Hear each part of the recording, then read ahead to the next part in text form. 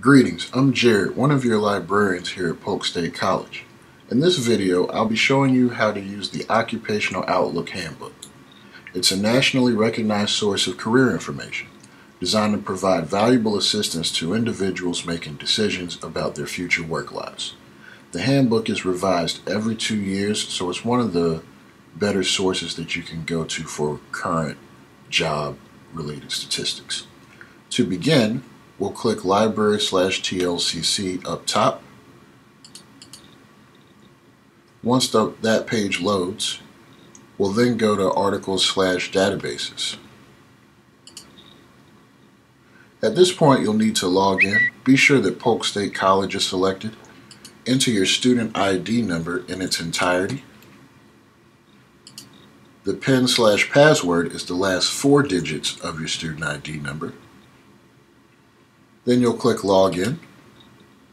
Once you log in, you'll see a complete list of our databases here at Polk State. Sometimes it's helpful to view them by subject grouping. So we'll click Subject and then we'll go to the Career category.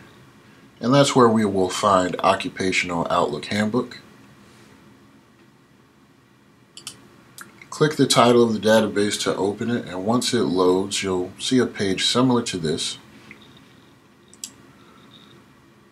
There are 2 different ways that you can browse Occupational Outlook Handbook. You can browse occupations by sorting by pay or by growth projections in the field.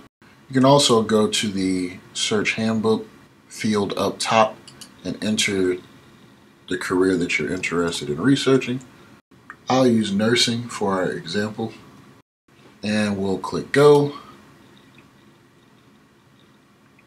and that first one should work for us.